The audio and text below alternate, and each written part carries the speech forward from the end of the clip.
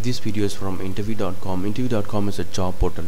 If you're looking for a job, you can log on to interview.com and you can post your resume with us. In this video, I'm going to talk about 3 collection Java questions. What is the difference between ArrayList and Vector? Vector methods are synchronized, while the ArrayList methods are not. So, if you are using, if you want a thread-safe collection, then you can go for Vector. If you don't want any thread safety, you can go for ArrayList. And if you use Vector, there will be a performance issue because performance hit because each method of every methods of Vector are synchronized. Let's see in our rt.jar.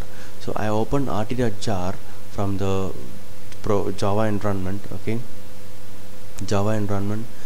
I'm using a Java decompiler to see the classes. So I'm using decompiler to see the vector class.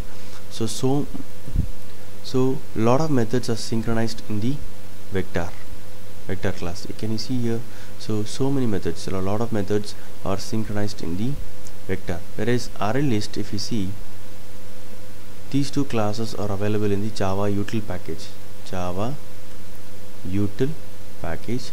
You can use decompiler to see all the coding that they've done. So ArrayList is like does not have any synchronization in their methods, whereas Vector has synchronized. The other Iterator, is Iterator a class or interface? What is its use? Iterator is an interface which is used to step through the elements of a collection. Iterator is like it's an interface and it will be useful for iterating a collection. Let's see the class. Iterator is an interface, okay, and it has 3 methods. It will be implemented by some other classes. So let's see an example. So this is how Iterator looks like. Iterator is an interface, and Iterator is used to iterate a map or hash set or whatever it is. So for any collection, you will have Iterator. If there is a support for Iterator, you can use Iterator to iterate the collection. So I've added few elements in the map, and I'm using Iterator with method called next. I'll get each object from this map and I can use it. So this is the use of Iterator. What is the difference between HashTable and HashMap? HashTable does not store null value. It does not store null value, whereas HashMap stores the null value. HashTable is synchronized while HashMap is not synchronized. Let's see in the decompiler. So HashTable, if you see, lot of methods are synchronized.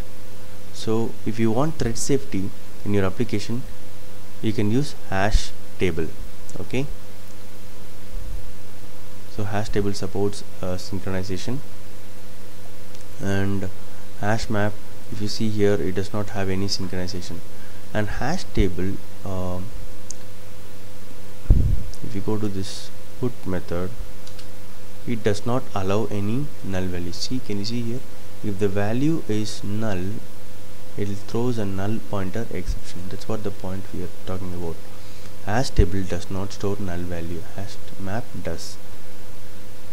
Hope this video is useful for your Java interview preparation. Thank you and all the best for your interview. If you like this video, please press the like button. Thank you.